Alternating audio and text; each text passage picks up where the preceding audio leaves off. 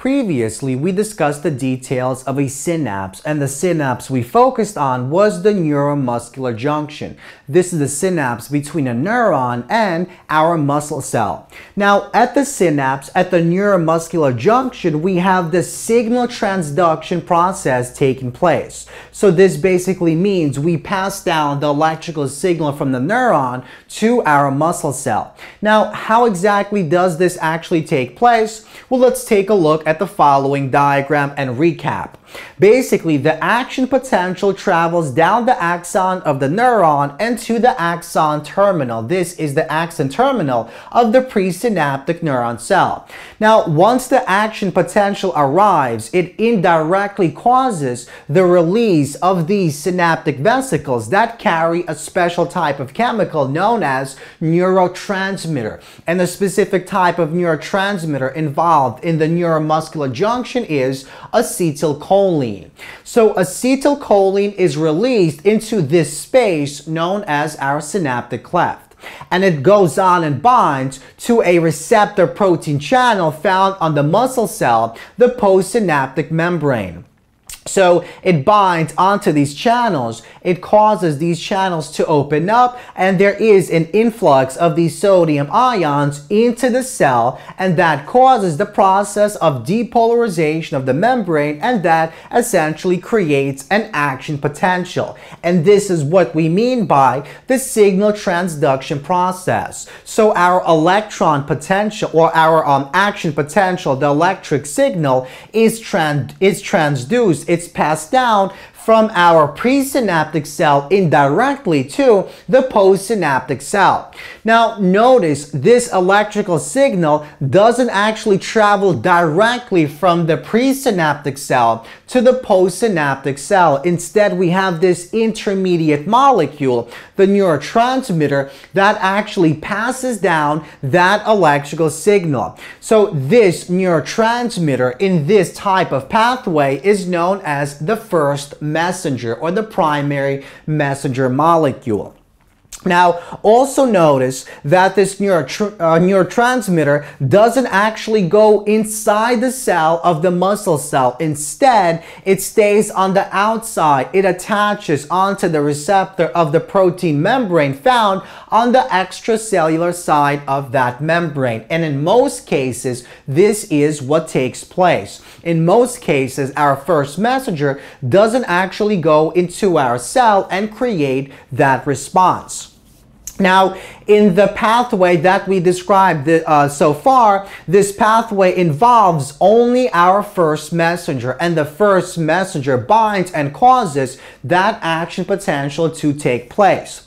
Now, in most other signal transduction processes, we have the use of another molecule known as the secondary messenger, and these types of pathways are known as secondary messenger systems. And secondary messenger systems are most often controlled by special protein complexes that involve G protein. So, what exactly is the pathway of such a signal transduction process? So let's take a look at the following paragraph, and then let's look at a specific example of a secondary messenger system. So our complex of proteins usually contains a transmembrane protein that is found on the membrane of that cell, the receptor cell, that contains a binding site for the ligand, and the ligand is the first messenger molecule. Now, this binding site is usually found on the extracellular side of the membrane, as in this case. So what happens is, once our first messenger binds to our transmembrane protein, on the other side of that transmembrane protein, we have other proteins attached, as we'll see in just a moment. And once our first messenger actually binds to our transmembrane protein, it causes the dissociation of one of these proteins, and usually it's the G protein. Now, once our G protein protein detaches, it can go on and do several things. So it can activate other protein channels, it can activate our secondary messenger molecules, or it can go on and activate other enzymes. And it can also go on and actually transcribe genetic information, as we'll see in a future lecture when we get into biochemistry. So let's take a look at a specific secondary messenger system that involves the activation of a protein known as protein kinase A. So recall in our discussion of enzymes that protein kinase A is a special type of enzyme that catalyzes the phosphorylation of other proteins to activate those proteins. So let's take a look at the following membrane. So this is the cytoplasm of our cell. This is the phospholipid bilayer of that receptor cell. It's the membrane, and this is the extracellular environment. So usually our primary messenger is some type of neurotransmitter or some type of hormone. In this case, the hormone is epinephrine. So basically what happens is we have the epinephrine, we have the transmembrane protein, our protein that basically goes on from the outside to the inside of the cell through the membrane, shown in green. And on the inner portion of the membrane, on the cytoplasmic side of this transmembrane, known as beta adrenergic receptor, we basically have a complex of other proteins. We have the alpha subunit, the beta subunit, and the gamma subunit. And the alpha subunit, as we'll see, is our G protein. So on a different section of that membrane, we have another type of protein that is involved in this activation process in the secondary messenger system process.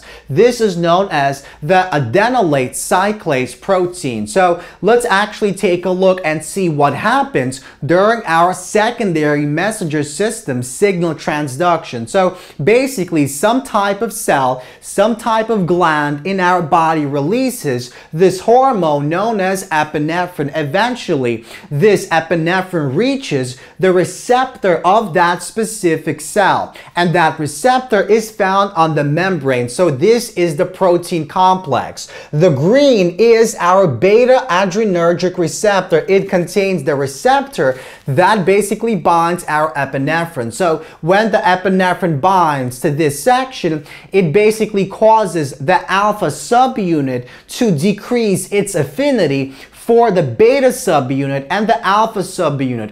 And what happens is our GDP, which is the guanosine diphosphate, is converted into the guanosine triphosphate, or GTP. And that decreases the affinity of the alpha subunit, our G protein. And this goes on and binds onto this adenylate cyclase. And once it binds onto our adenylate cyclase, it causes the conversion of ATP, adenosine triphosphate, to cyclic adenosine monophosphate, or CAMP.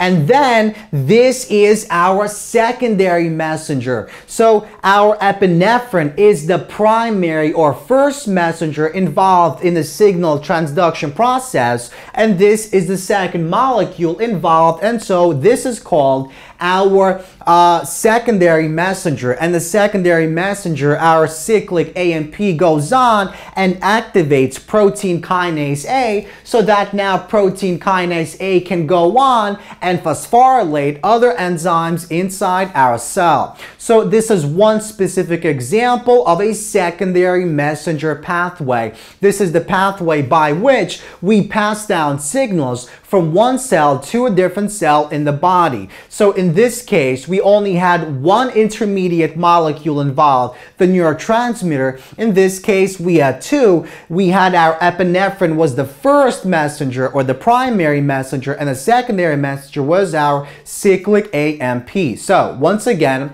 protein kinase A, the enzyme that phosphorylates other proteins in the cell, can be activated through a secondary messenger system.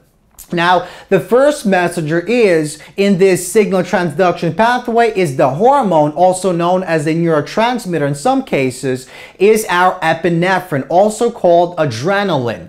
It binds to a transmembrane protein called the beta-adrenergic receptor, and this causes a conformational change, a change in shape of this transmembrane protein, which forces our alpha subunit, our G protein, to change the GDP to GTP. This decreases the affinity of our alpha subunit to this, and this section, so it detaches, this dissociates, this goes on and binds onto the adenylene cyclase, and that causes the transformation of ATP molecules to CAMP molecules, cyclic AMP. And then the secondary messenger, our cyclic AMP, goes on and activates protein kinase A. So in this process, we basically transduce, we pass down a signal from one cell to a different cell and tell that cell to basically activate protein kinase A so that the cell can use protein kinase A and activate other proteins involved in other processes.